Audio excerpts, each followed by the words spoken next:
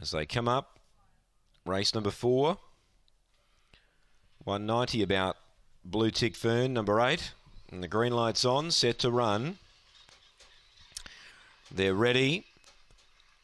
Racing, Blue Tick Fern away pretty well. She's out deep early, but they're bunching. She's back to second last now. Leader Sutton Daisy gets away by 2. Velocity Capri second. Railing up is Von. 4th then Aston Ability. Running on again Blue Tick Fern. And last of all is Maddie Me, but the leader's off and gone here. Sutton Daisy is 4 clear. Aston Ability's running home well, but Sutton Daisy defeats Aston Ability, who runs another second. Von got 3rd. 4th. Velocity Capri maybe from Blue Tick Fern, and Maddie Me last in. 22.83. The time here for Sutton Daisy leads all the way. It's a new PB.